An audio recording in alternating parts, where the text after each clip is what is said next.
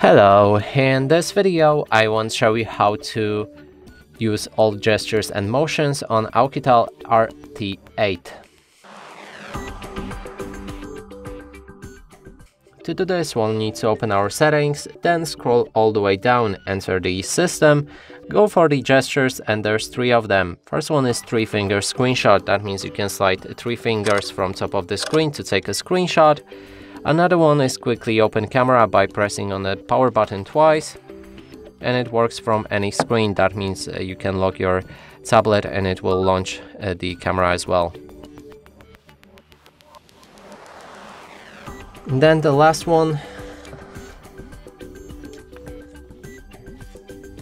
is press and hold power button to launch your digital assistant, in this case Google Assistant. You can also adjust press and hold a duration, and when we click and hold the power button, it should call out our Google Assistant when we have it activated.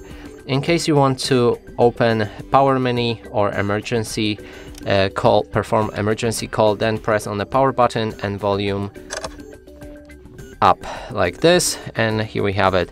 And that's it for this video. Hope you like it. Please consider subscribing to our channel, leave a like and a comment below.